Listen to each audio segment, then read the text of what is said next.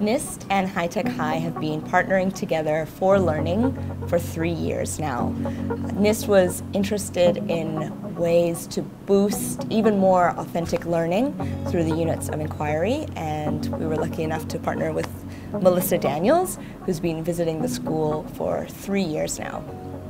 Yeah, so I'm Melissa. I've been working with NIST for the last few years. I am a school leader at High Tech High in San Diego, California, a group of schools that are known for project-based learning. And it's been so great to be at NIST, to learn about the units of inquiry and the curriculum here, and to support teachers in developing even more authentic learning experiences for students. One really exciting part of the work that we've done together is just seeing the project work happen. So after my visits, I've been able to follow the work of the teachers as they carried out the projects that we designed together during our visits. Just the other day we had an exhibition and we exhibited the Songkran arcade project and shared that work with the other teachers.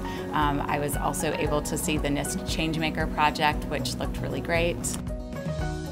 Some intersections that we found already with project-based learning and the PYP are through the ATLs and skill building that the students are demonstrating as they learn in this way. The dispositions become really clear as they step into roles of creators or being experts or exhibiting their work.